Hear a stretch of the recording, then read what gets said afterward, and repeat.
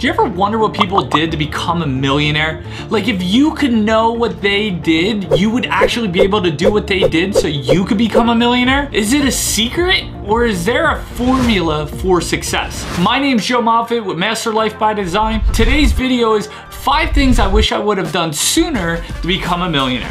All right, before we jump in, here's what I want to tell you. Becoming a millionaire, nothing changes, right? In fact, becoming a millionaire in today's society and the way inflation's going and the way the economy's going, at least when you're watching this video or the time I'm recording it, you're really not getting ahead. If anything, as a millionaire, you're middle class nowadays. That's how crazy things are in today's market. But I get it. There's a part of the ego that says, I want to say I'm a millionaire. And guess what? When I hit the 7-figure mark, me and my wife, nothing changed. If anything, the only thing that changed was we wanted to get better at what we did, and we wanted to create more abundance so that we could do number 5 more often. And you might be sitting there saying, well, Joe, what's number 5? You have to stick around till number 5 to find out. All right, so let's jump in. And the first one is you have to invest in yourself. I wish I would have understood this principle about investing in yourself sooner, because when I was 18, I joined the Marine Corps. I went to, my first duty station was in Okinawa, Japan, and I spent 2 years there. And I didn't know anything about investing in yourself, not in books, not in, events or courses or anything like that. You must invest in yourself.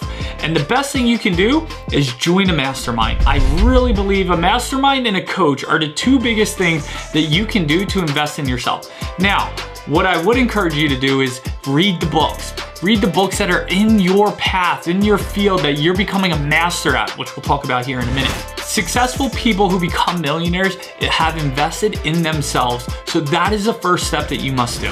Number 2 is you have to master your craft. You have to master a skill that you're really good at. So for example, you may look at doing marketing, you might do sales, you might do something along those lines that you actually are really good at, or you take time to become a master at. Most millionaires that I've come across and helped coach through the process, they are really good at a specific skill. They're not an opportunist right out of the gate. They actually figure out what's their path, what's their lane that they're gonna become a master in and get really good at. And when they do that, the game changes. That's how they build their wealth. And once they have their wealth and they have their knowledge, then they can become an opportunist. But in the beginning, they become a master at a certain skill. And that's what you must do too. And that's what I wish I would have known earlier, so that I could have spent my free time mastering a skill or 1 or 2 skills like sales and marketing, for example, and being able to bring that to the marketplace and be someone that's dominating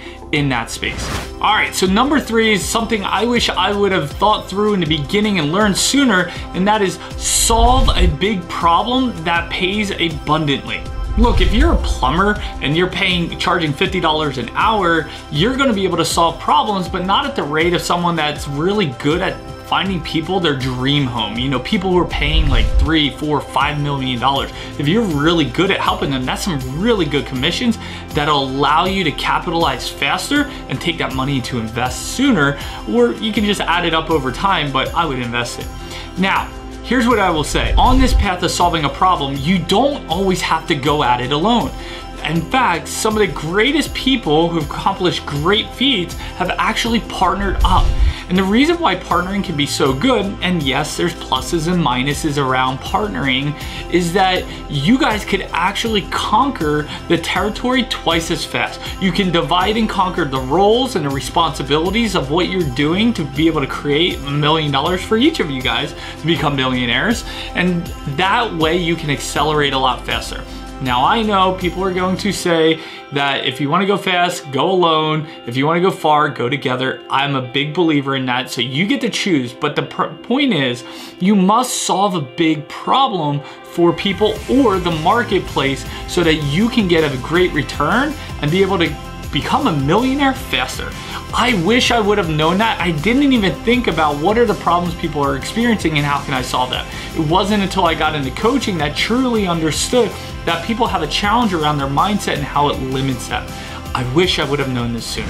Number 4 is you have to stay consistent in what you're doing and make sure you're marketing yourself. This is a problem I see from time to time to time is most people are not getting out in front of crowds of people that may need your product or service, right? You got to be marketing. You have to get your name out there and you have to do it consistently. And so I literally have my virtual assistant. The guy's amazing. He helps edit these videos. Big shout out to you. And so what I actually have him do is reach out to other people's podcasts and YouTube shows and even see if there's speaking engagements for me to be on so I can get out in front of other people and they can learn what Master Life by Design is all about, where we're helping people create financial freedom through passive income streams and mindset. So, with that being said, you have to make sure your name's getting out there, or your product or your service. That is a must. I wish I would have done that sooner, but I allowed in the beginning, I allowed fear to stop me. I allowed myself to get in my head. Who's gonna wanna listen to me? What do I really have to contribute out there? And I had to get rid of all that and process through all that. And I just wish I would have done that sooner, because I would have made more money year over year over year, and I would have made a bigger impact, and that would have had a compounding effect over the course of time.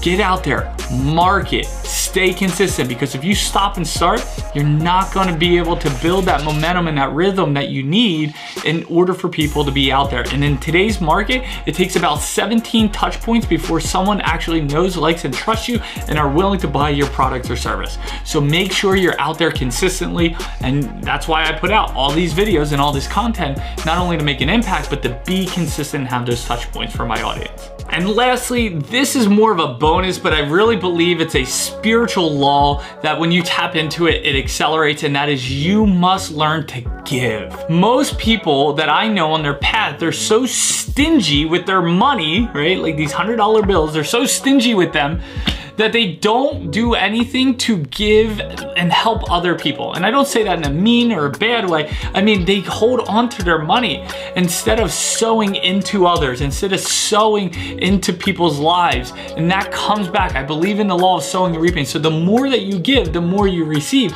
And it's not from a position of transaction, it's coming from a position of abundance.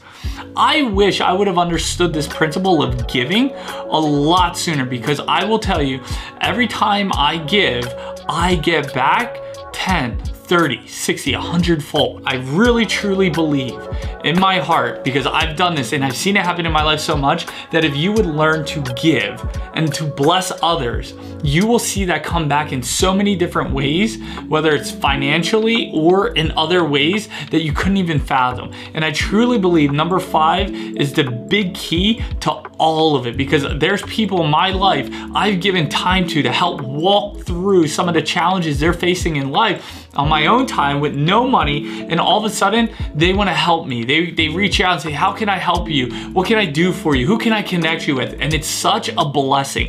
So number 5 is you must give. I wish I would have known this sooner. So if you stay consistent with these 5 steps that I wish I would have known sooner to become a millionaire, you'll hit that millionaire status a lot faster. And even though millionaire today is really like middle class, not good or bad, it just, that's what it really is right now, the way things are going and inflation and all that, you'll be able to get there a lot faster. And if you want to, as time goes on, you want to become a multi-millionaire with 10 million, 20 million, 50, 100 million, continue to do these 5 steps, but then you can start to expand through different opportunities and with your connections to do so. And you learn to multiply your money instead of just add to it. Because most people, from what I found, from zero to millionaire, most people are focused on adding money, where the most successful people, they're focused on multiplying their money. You make that shift and watch what happens. But these 5 steps are really important. All right, guys, so if you found value, please give it a thumbs up. Comment below, what was your biggest takeaway? Let me know from there. And most importantly, hit that subscribe button, that notification button also, so that you can get notified when new videos like this come out to help you on your path to financial freedom and really creating that passive income, because we have so many good opportunities coming up that I hope you can be a part of. So make sure you subscribe and you get that notification button so you can tune in and go from there. All right, guys, with that, again, Joe Moffitt with Master Life by Design. Have a great one. See ya.